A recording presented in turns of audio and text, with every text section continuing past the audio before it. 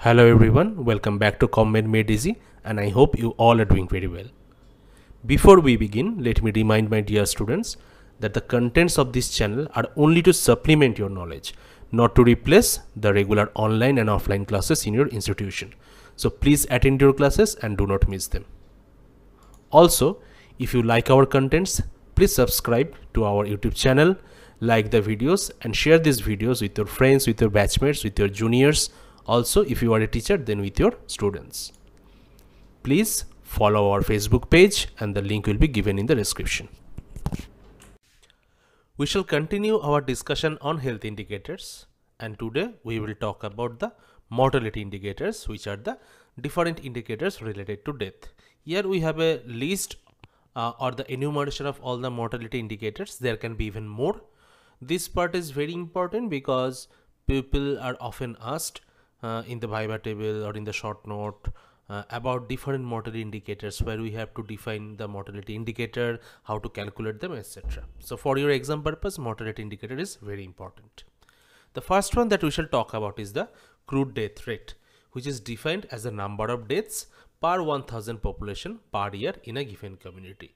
So in a given community, for every pupil, what is the number of deaths in that same population?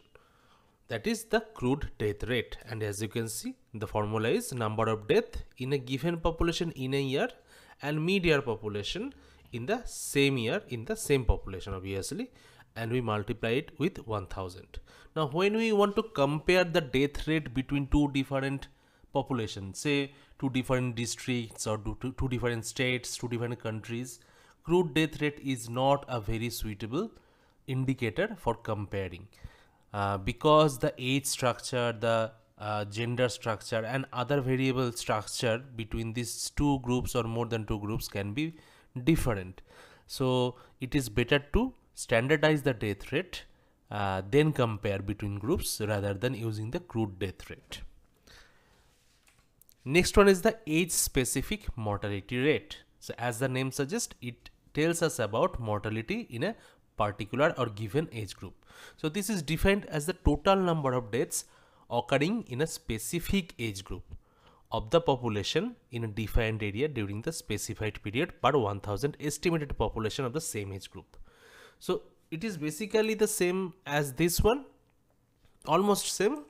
The difference is in the numerator we have the number of death in a given age group in the population in a year divided by the total number of people belonging to the same age group in the same population in the same year, and again we multiply it with 1000. So this is age specific mortality rate or ASMR. Next one is life expectancy, not exactly a death rate or mortality indicator, but again it is related to death and expectation of life. So life expectancy at birth means the average number of years that a person is expected to live considering the different age specific mortality rate in the given population. So if in a population the infant mortality rate is very high, or under 5 mortality rate is very high, then it is expected that the life expectancy of the given population may be not very high, it may be low. So that means we have to consider the different age specific mortality rate in a given population, and from that we can somewhat estimate the expected number of years that the person is expected to live. That is life expectancy. And also an increase in the expectation of life is regarded as an improvement in the health status. Obviously, if in a population the health status is improving, people are expected to live for a longer period of time, so the life expectancy increases. Next is infant mortality rate, very important Viva question. We know what is infant. Infant is any child less than 1 year of age or 12 months of age. And what is infant mortality rate? This is basically an ratio. So what is this ratio?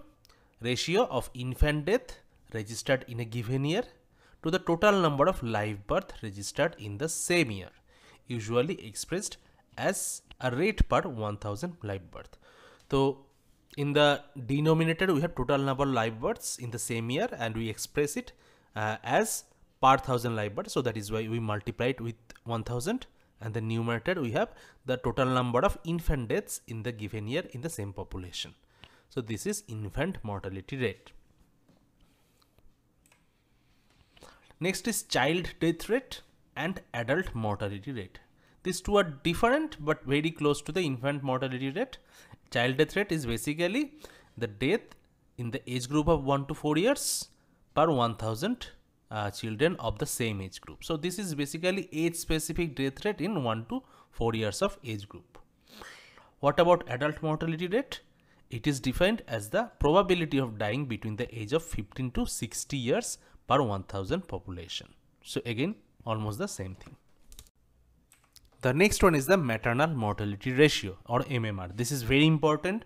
We also have a maternal mortality rate, but remember, whenever we talk about MMR, we actually mean the maternal mortality ratio.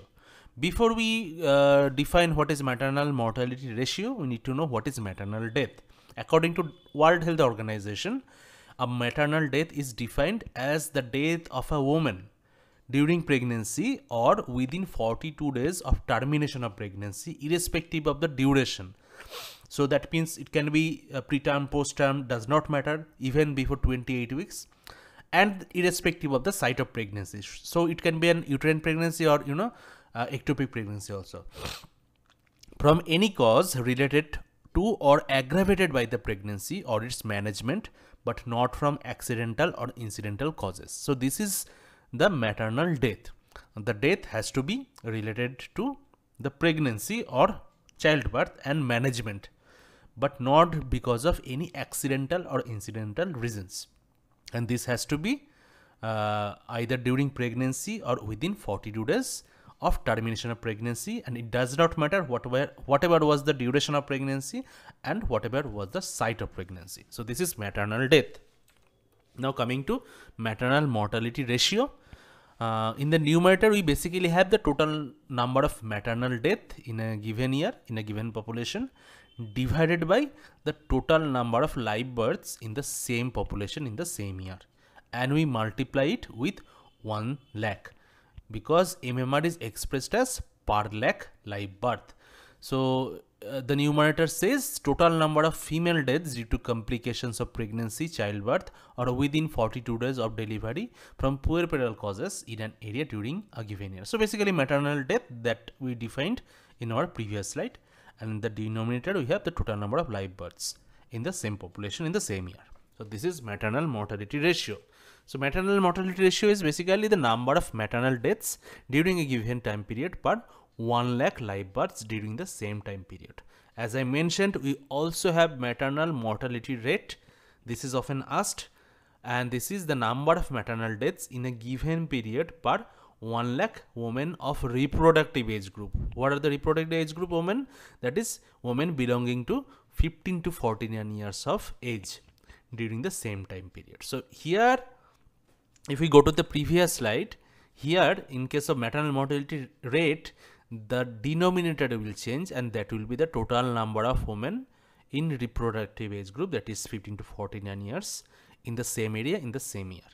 So that is the denominator. When we change the denominator, then it becomes rate. Otherwise, if it is live birth, then it is ratio. So this is maternal mortality rate and maternal mortality ratio. Please do not make any confusion about this. MMR stands for maternal mortality ratio, not rate.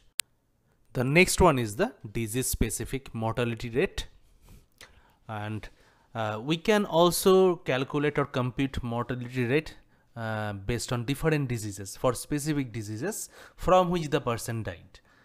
Here is an example, and the specific death rate due to tuberculosis can be calculated by this formula: the number of death from tuberculosis during a calendar year in an area divided by the mid-year population in the same area into 1000. So the denominator and the multiplication factor is same as the crude death rate, but here the numerator changes and we say some specific reason behind the deaths. That is, in this case, the number of death from tuberculosis. So this is tuberculosis specific death rate.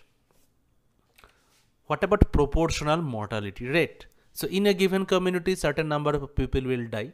We can try to find out what are the proportion of death that is occurring because of any particular reason. So this is the simplest measure of estimating the burden of a disease in the community in terms of mortality, obviously not in terms of morbidity but in terms of mortality.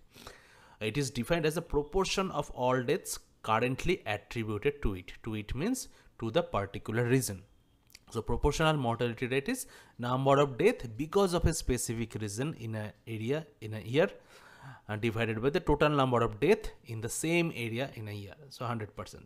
So suppose in a given population the proportional mortality rate due to say tuberculosis is 5%. That actually means that out of 100 death in the given population, 5 death will be because of tuberculosis. That is proportional mortality rate due to tuberculosis in this example. The next one is the case fatality rate. In my previous video, actually in I think that was the third video on my channel, I discussed case fatality rate in details, and there I mentioned actually I explained and made a separate video why case fatality rate is actually not a rate but a ratio. So I would recommend everyone to go back to that particular video and look at it, and that will be very much helpful, especially if you are pursuing advanced epidemiology, etc. You need to know that case fatality rate is actually a ratio, not a rate. Anyway, case fatality rate or CFR represents the severity or killing power or virulence of a disease. That means how deathly a particular disease is.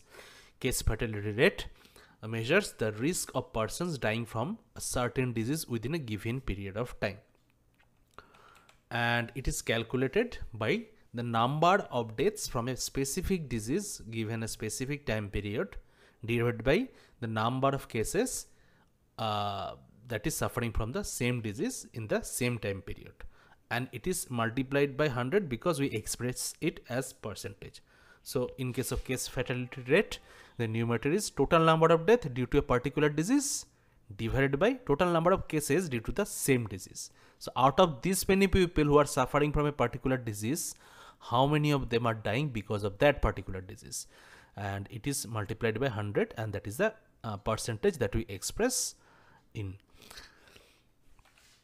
So these are all the different mortality rates that we need to know.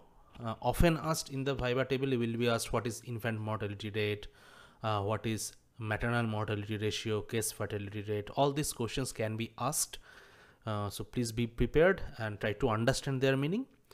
With this we conclude today's session. If you like the video, please subscribe to our channel and share this video with their batchmates, juniors and friends from other colleges. We also have our Facebook page that you can follow. The link is given in the description. Take care, and we shall see you in our next video.